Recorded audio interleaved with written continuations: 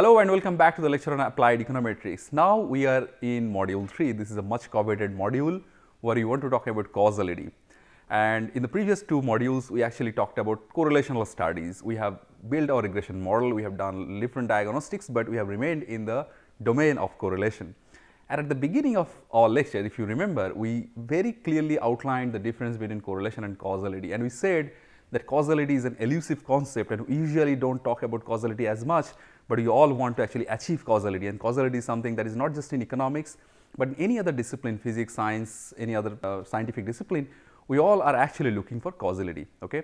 So, this is what we are going to talk about in this module. So, it is going to be of 2 weeks, this week and the coming week, and we will talk about causality mostly in two types of research.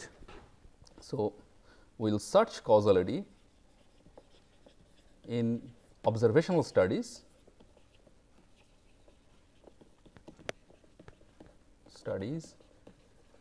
and in experiments.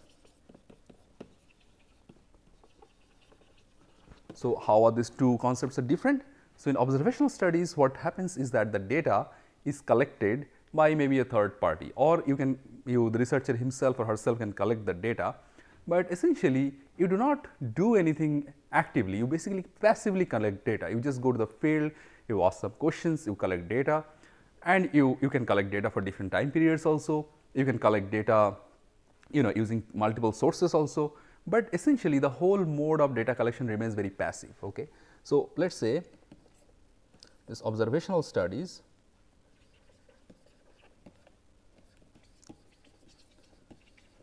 it is a passive data collection where data is collected from multiple single or multiple sources,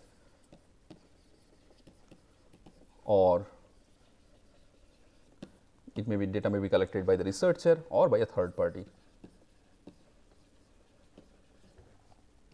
by a researcher or a third party. But the whole point remains is that is passive data collection. I don't design any experiment here. And for example, we can think about the data collected by National Sample Survey in India, and then we use the data and we sort of use our research question, use the data to sort of ensure that there are compatibility, like the data we use is actually addressing the research question we have. Now, what are the tools and techniques that we are going to talk about when we talk about causality? So, the tools that we are going to talk about, we will be talking about things like instrumental variable, which is actually a very sort of interesting concept, but it is very difficult to find an instrumental variable. So, essentially we will see it is kind of a natural experiment. We sort of try to mimic our experiment that we can perhaps do, but it is very difficult to do natural experiment. So, if we get a good instrument, we can actually mimic that experiment. So, instrumental variable is very important. We will also talk about structural equation modeling.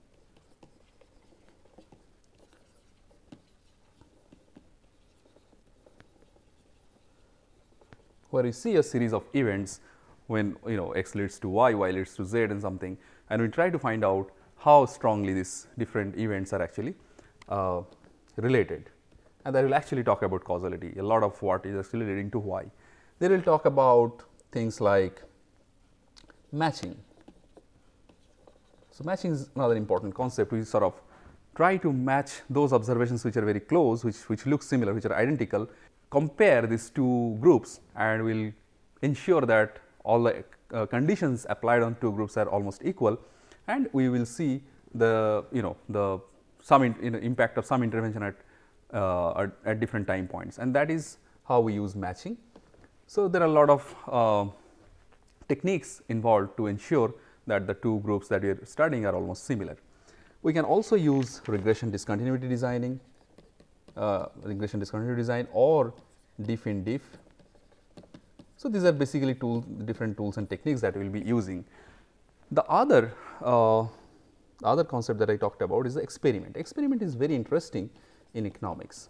So, we know clinical trial, right. So, in clinical trial what happens, and this is a very old concept. In clinical trial what happens is that you take subjects like two groups, and perhaps you have a new medicine you have discovered, And what you do is you know both the groups are subjected to that same medicine, and at the beginning of the study you ensure the two groups that you have selected are almost identical, or if possible they are just identical. Now, once you have these two groups, what you do is you put them in the same condition, like you do not vary any other condition except the treatment that you are doing, that is except the drug or anything that you are actually giving to them. So, one group gets that drug and another group does not get that drug, right. And then you sort of allow certain time period to elapse to see if that drug is actually, you know, what is the impact of the drug on the group of people who is subjected to that treatment, right. And that is how you sort of try to understand the true impact of some intervention. Now, you need to sort of take care of many other things, factors that may actually influence your experiment. For example, the control group actually knows that treatment is happening, so there might be some sort of they might actually adopt some practice and so many other things. So, those external conditions you need to, or the conditions coming out of the experiment you need to control. So, this is something that is really very powerful concept, and that actually we can convincingly argue about causality in experiments. So, let us say this is a treatment group, this is my control group, and I do an intervention to the treatment group, and then I sort of control the environment. I am using different colors so that it looks good. Control the environment, and then I allow some time period to elapse, and then I see the treatment group at some at t1 time, control group at t1 time, and I basically look at the differences. So, the previous concepts also that we talked about, like matching or regression discontinuity design, diff in diff, also we use in this kind of control trial experiment. So, this is basically called randomized control trial, which is a very powerful concept. So, we will talk about these concepts in this third module. So, along with this we also talk about some topics that we wanted to cover. Maybe we will be brief on this concept. So, one is that we wanted to talk about logistics regression. We have not yet familiarized you with the idea of logistics regression.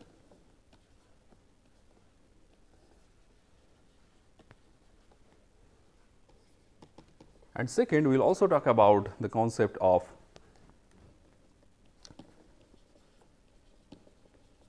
parametric and non-parametric.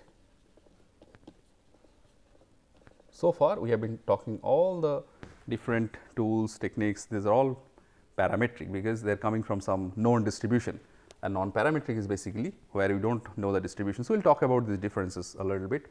Finally, in this module, we are also going to talk about couple of things which I promised that I will cover, but I really did not cover it yet. One is that minimum detectable effect.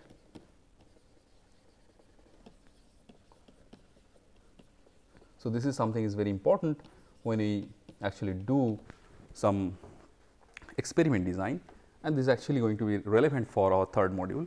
And finally, we will also talk about something that is really intriguing, and that is the difference in the field econometrics and machine learning. Machine learning is an emerging field, and people are often trying to sort of see what machine learning can do. So, it is important that we should also have some idea between how the boundaries of economics and econometrics and machine learning is actually, if there are intersections, how much you can do with each other. Okay? So, we sort of try to see that possibilities. So, this is going to be broadly the ambit of module 3, and I am really excited to actually take you in the journey of in module 3. There are a lot of exciting concepts and topics we are going to talk about, and I can't wait to start module 3. Let us begin.